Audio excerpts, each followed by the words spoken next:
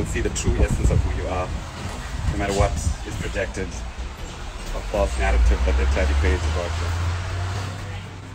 And also with the amount of classes, yes my love, with the amount of classes that are being sold. Like we now full, June is finished. Is July almost booked out? Baba? Yeah. Yeah, so, hey, das auch war nicht so kalt. Stargazer lilies are my favorite flower. Hey loves, I hope all is well. Neil went live and this was after the drama surrounding his exit from the Real Housewives of Durban. As we all know, his stint on the show was short-lived and he was allegedly asked to leave. Sorisha threw some serious shade, claiming Neil doesn't own the aesthetic clinic and that he's been coming for her for years.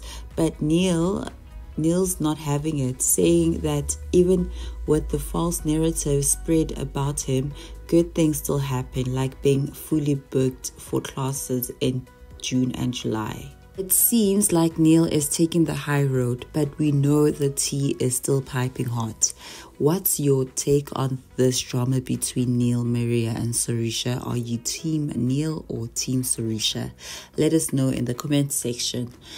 Thank you so much for watching. Please don't forget to like, comment, share, hit the notification bell for your videos. Until then, take care. Have a lovely day. Bye.